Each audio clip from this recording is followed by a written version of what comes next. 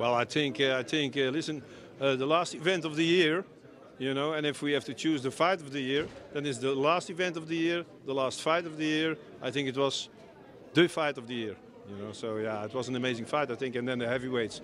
I think no one expected that Jamal could go over 5 rounds, you know. And it looked very dangerous in the first rounds for Rico, of course.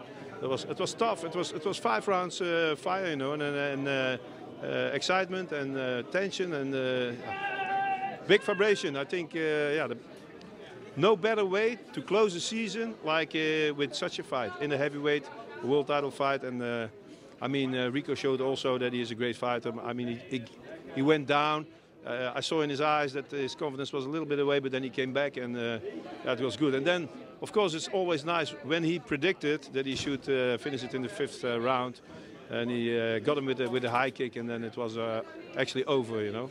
So it's great. I think great. I also liked the performance of Jamal. He showed a great. He was the great challenger, and I think actually he was the only one challenger on this moment who could face Rico in this way. The fight was going over. In the first rounds it was going to Jamal. Rico took it back, and that was what he said, you know, if it goes over 5 rounds, then it's an advantage for him. Great fight. Glory is very happy with such a fight. I hope the fans do, and I don't doubt about it. Well, Rico is, I mean, he was challenging Badr. It was announced that Badr will come back. We don't know exactly when this fight is going to be, but I mean, first have to wait if Badr accepts the challenge, but I think he will do. But we will see what Rico's next fight will be, what Jamal's next fight will be. You know, I think we have 2 contender winners. Maybe that's a good thing to face one of the contender winners tonight. D'Angelo Marshall won from the contender winner from Collision 2016. So maybe that's a good idea to face the contender winner first with a guy like Jamal, and then maybe we get a road to new challenges. You know.